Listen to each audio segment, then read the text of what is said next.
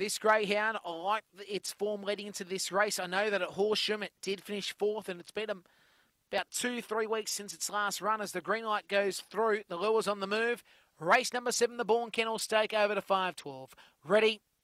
Racing, Velocity Adage began well. Compton Lucian driving forward is Betty's Entity. From the outside is St. Eilish, Awesome Value. And back in the tail is Bungaloo Danny. Down the back, Velocity Adage leads the way by a head. Betty's Entity goes to the outside. Third position, about 7. Make it 8 lengths back is Awesome Value. Then came St. Eilish alongside Compton Lucian. Back in the tail is Bungaloo Danny. It's still here, Betty's Entity, who leads by a length. Now Velocity Adage and Awesome Value coming like trains. It's Betty's Entity, the leader. Velocity Adage is trying. They hit the line. Betty's Entity wins. Second, Velocity Adage. Awesome Value third. St. Eilish. Then came Compton Lucy and Bungaloo Danny. Race time 30 and 40 odd.